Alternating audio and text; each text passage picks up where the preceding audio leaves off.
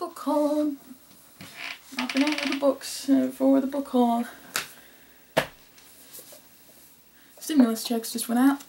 Mostly we had to spend it on bills and put some in savings, but we got some book money and went a little nuts. Most of these are going to be horror. This one decidedly is not. Botanical folklore of Britain and Ireland. Got it for research for a book I'm working on, but also it sounds interesting, so excited for that. Ah! You scratched me. Little jerk, I love you. They say you shouldn't judge a book by its cover, but sometimes I just buy a book because I like the cover. This is one of those times. It'd probably still be fun, but I love the cover. It's my best friend's Exorcism, which has got a cover like a VHS tape. In fact, the back of it, I don't know if you can see it, but it's got like some dirt stains that I was like 99% sure was intentional as part of the, it's like, oh well, it's a, you know, dirty, busted up old VHS case. But that little tiny bit of me that wasn't sure is like, was trying to wipe it off, like make sure that there wasn't actually something gross on there that I was gonna ignore because I thought it was part of the book. So pretty. Tell me it's not pretty. Tell me it doesn't make you want to go watch your old VHS tapes, provided you have a working VCR. And even if you don't, you might still want to. Okay, this book packs all the magic of a summer horror flick. I'll be honest, I know next to nothing about it, I just like the cover, but we're gonna find out together what it's about. High school sophomores Abby and Gretchen have been best friends since 4th grade, but after an evening of skinny dipping goes disastrously wrong, Gretchen begins to act different. She's moody, she's irritable, and bizarre incidents keep happening whenever she's nearby. Abby's investigations leads her to some startling discoveries, and by the time their story reaches its terrible conclusion, the fate of Abby and Gretchen will be determined by a single question. Is their friendship powerful enough to beat the devil? No. Kidding, sorry.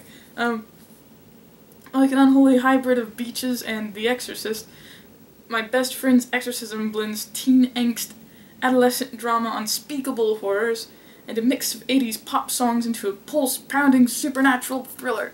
Doesn't that sound great?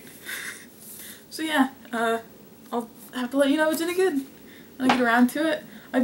My problem is that I buy books faster than I can read them, and I kind of really need to cut it out because I did the math the other day and I was like, ooh, can't be buying too many more books because it's just gonna take me a long time to read what I already have. Next up, and another book that I bought. Okay, I did another book haul the other day, or maybe the same day. I don't know if I'm uploading these the same day. I've recorded it like 5 minutes ago, but it had this book, Horrorstor by Grady Hendrix, and it's like set in like basically the equivalent of like an IKEA. And I bought that book in part because the description made it sound like it was really fun and funny, but also because I liked the cover. And then when I found out the interior was kind of like a catalog, I got really, really excited. So that, incidentally, was not a book that I technically bought because I liked the design of it. But I was super excited to find out what. Like, if the premise hadn't been enough to catch me, I would have been like, no, I'm gonna buy it because there's like some catalog page looking stuff on the inside. But it's the same author, which I didn't know at the time that I bought any of these. Just goes to show you that I care too much about covers and not enough about who writes anything. But this one is also by the same author, as is the next one up, which is another book that I bought just because I was like, that looks cool. So, and that is We Sold Our Souls. That's what it's called, right? Yeah. Because it looks like a magazine cover. This is another one that I don't know anything about it other than there's like metal music and I think it's horror. Only a girl with a guitar can save us all. Oh, that's just the heading. I thought that was the first sentence of the description. Okay, sorry. Every morning, Chris Pulaski wakes up in hell. In the 1990s, she was a lead guitarist of Dirk Work, a heavy metal band on the brink of breakout success until lead singer Terry Hunt embarked on a solo career and rocketed to stardom, leaving his bandmates to rot in obscurity. What a jerk. Now Chris works as night manager of a Best Western. She's tired, broke, and unhappy. Then one day, everything changes. A shocking act of violence turns her life upside down, and she begins to suspect that Terry sabotaged more than just the band. Chris hits the road, hoping to reunite Dirk Work. Really hope that's how you pronounce that. It's the U with the little dots, 2 dots on the top, so probably mispronouncing it. She's hoping to reunite Dirk Work and confront the man who ruined her life. Her journey will take her from the Pennsylvania Rust Belt to a celebrity rehab center to a satanic music festival. A furious power ballad about never giving up. We Sold Our Souls is an epic journey into the heart of a conspiracy-crazy, pill-popping, paranoid country that seems to have lost its very soul. Yeah. In fact, if I had read the description, I might have actually been even... I would have been like, actually, that does sound fun. But I literally bought it for the cover, but now I'm... having read the description, I'm even more excited to check it out, so...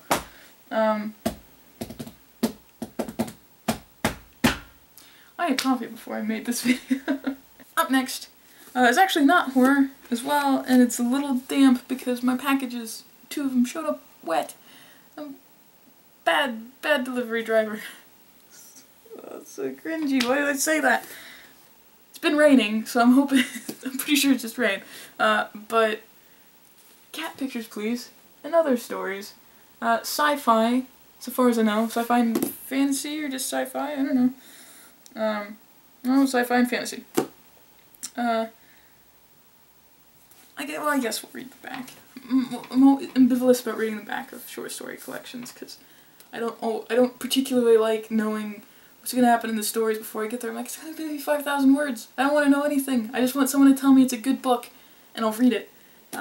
But acclaimed writer Naomi Kritzer's marvelous tales of science fiction and fantasy are collected in Cat Pictures, Please, and other stories. Here are 17 short stories, including our Hugo Award-winning story, Cat Pictures, Please, which is about what happens if artificial intelligence was born out of a search engine history. 2 stories are previously unpublished. Kritzer is a gift for telling tales. Both humorous and tender stories are filled with both wit and intelligence and require thoughtful reading. I drank a cup of coffee before I did this video, can you tell? Anyway. This is another one that the cover kinda had me, but that's...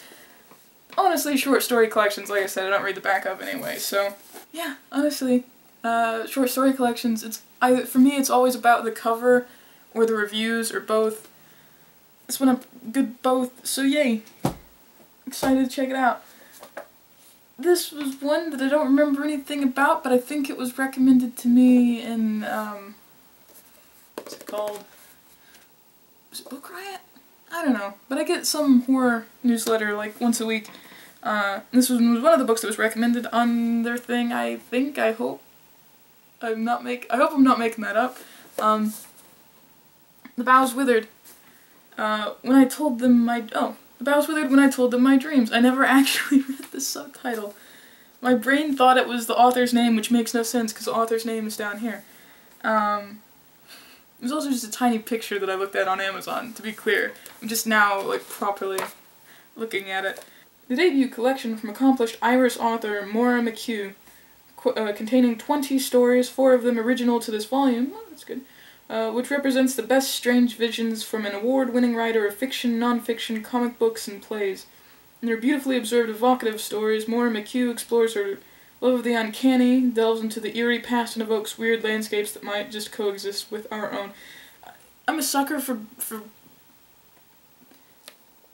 I still know nothing about it, and after that it's just quotes. In a way, I kind of like that they didn't say what any of the stories were about, but specifically the words uncanny, eerie, and weird, you put those all in the description on the back of the book, and I'm just gonna buy it.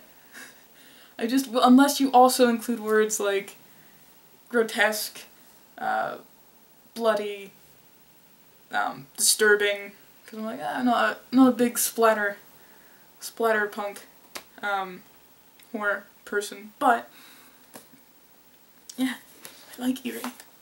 Really like eerie. Just one more time.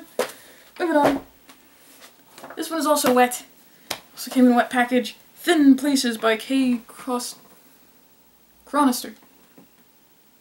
I like the cover of that. It's just kind of vaguely. It's the sort of thing that you're like, I hope that wouldn't be a picture hanging on the wall in my hotel room. Sort of thing. The first woman to live in the four-gabled house fermented her unborn children in the wine cellar.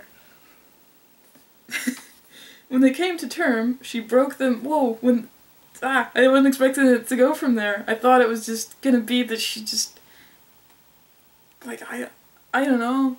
I thought she was, like, inducing labor really early, taking the, like, dead babies and fermenting them in the wine cellar. Messed up, but yeah.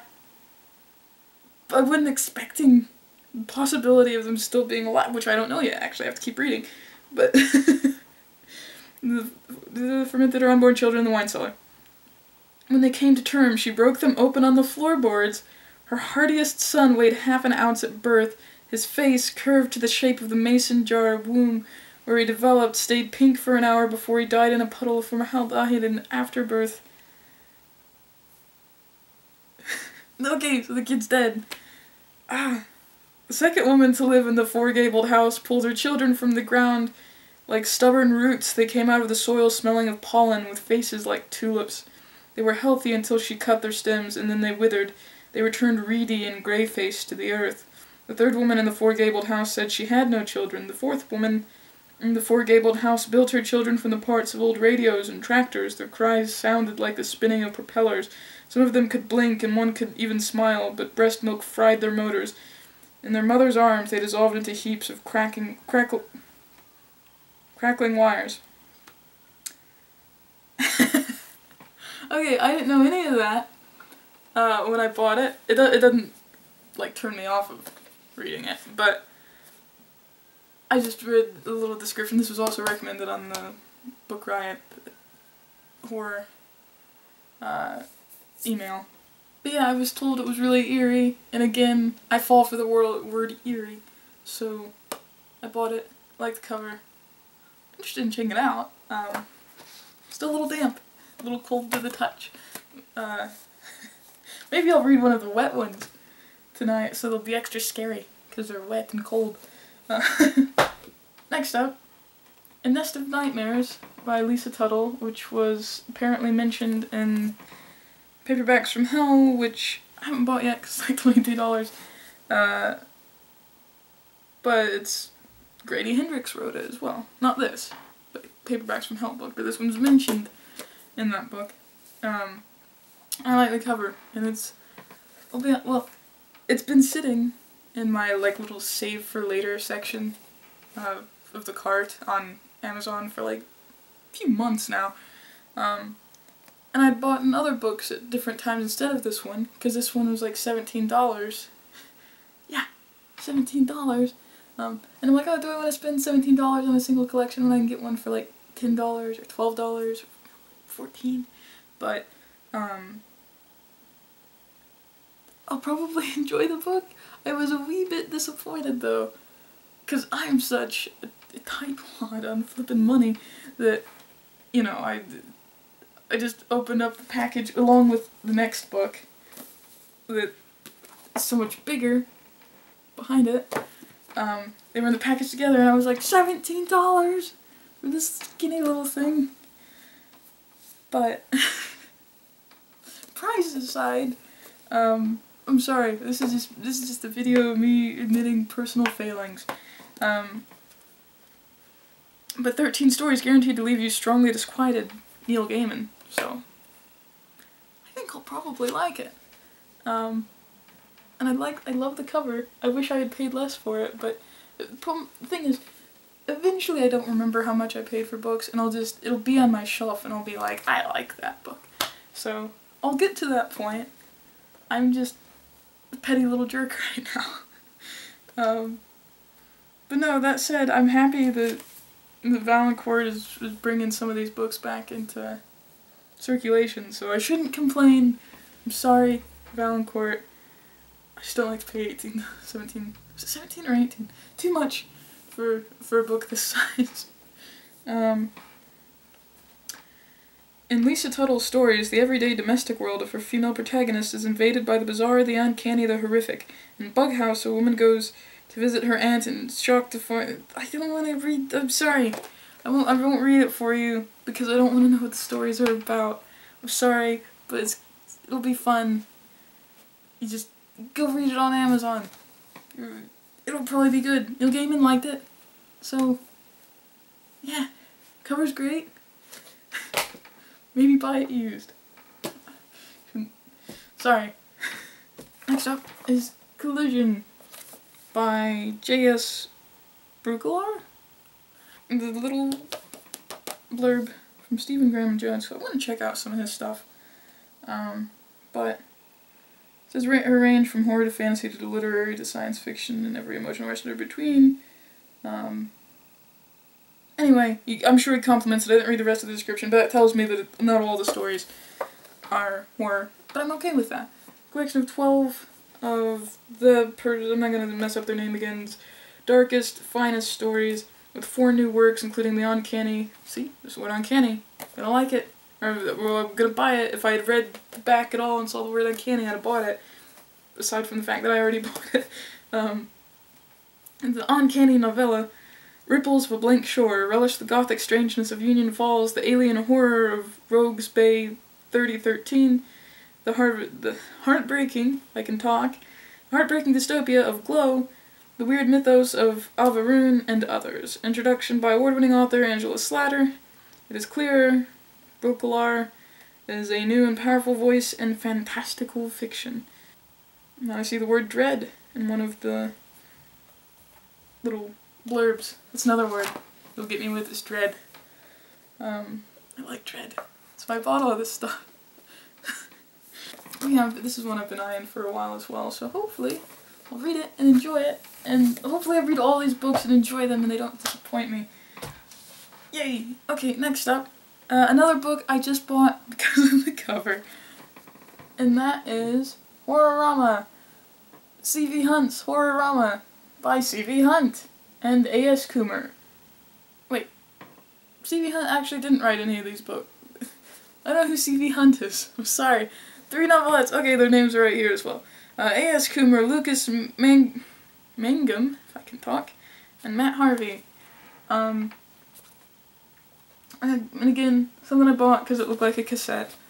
And it's worth noting, I continued to use cassette tapes and record things on cassette tapes up through 2011. It's got the little, I love the little details. I'm also, I'm just really partial to cassette tapes. I continued to record things on cassette, on VHS, up until 2011. So it's a big part of my childhood, but also my adolescence and that as well. Everybody had moved on to DVDs by then, but I was like, I want every episode of Full Metal Alchemist. I'm pretty sure this book, just to give a quick shout out to where I heard about it, was on Cameron Chaney's channel, which if you're watching me, you almost certainly already know about the guy, but if you don't, go check his stuff out. He's got a great horror library and he's just, I really like his videos. Ready for the book version of a horror movie marathon? Horrorama brings you 3 tales reminiscent of those popcorn-fueled all-nighters. Store All Self-Storage by A.S. Coomer. Richard Dennison has landed a new job as a night security officer. His bosses are a bit strange, but not as bizarre as the renters who visit their units at night, and the only instructions he's been given are to call the police. Primitive by Lucas Mangum. Old friends spend the weekend camping on Moon Mountain, only to have their vacation interrupted when a disheveled woman appears from the woods. She tells them she's looking for her son, but the group finds her story hard to believe. Will she find her son, and will they all make it off the mountain alive? The Vessel by Matt Harvey. A cult, heralds of celestial ascendancy, is hell-bent on reviving their dark god. All they need is a body for their master to inhabit. When, Elise, I'm bad at names. I'll show you in a second. Elise Abington wakes in the middle of the night to find herself feeling strange. Little does she know she's on a crash course with the cult, and a deprogrammer willing to do anything to stop the cult's cause. Okay, there's the name. Anyway, mostly I just bought it for the cover, but that doesn't sound like bad, descriptions for, obviously it's meant to be, not to tell you everything, so you're actually like, oh, I want to go read that. So, yeah, I've heard the Grindhouse Press, they put out some more kind of splattery books, so, well actually, it'll be interesting to see how I actually feel about it when I read it. But I've got I have a decent-ish toleration for violence, but there's definitely a point at which where I'm like, it's not my cup of tea. I like stories in spite of people losing limbs, not because of. Next up is Full Throttle by Joe Hill. And see, just going back to how much of a tightwad I am about how cheap I am. This hardcover, paid $13 for it, for less than that little tiny book earlier with. I'll shut up about it, I'm sorry. But it's a collection of stories, and he wrote, I believe, a couple of them that he co-wrote with his dad, Stephen King. But yeah, I like the interior design of the book, which I didn't show you. Yeah, I'm not going to read you the description because it goes into what the individual stories are about. But if you like Joe Hill, check it out. If you like Stephen King, check it out. And for that matter, Joe Hill's kind of, like, I don't want to say his work is his dad's work, but I'm saying there's a similarity enough that if you like Stephen King, you should check out Joe Hill. He also doesn't have like 60 novels out, so you could very quickly catch up. So I haven't gone majorly out of my way to collect Joe Hill's stuff, and even then, I own quite a bit of his back catalog, so easy guy, easy collection to complete, all things considered, so check it out. My battery's dying. Gotta go. Bye-bye.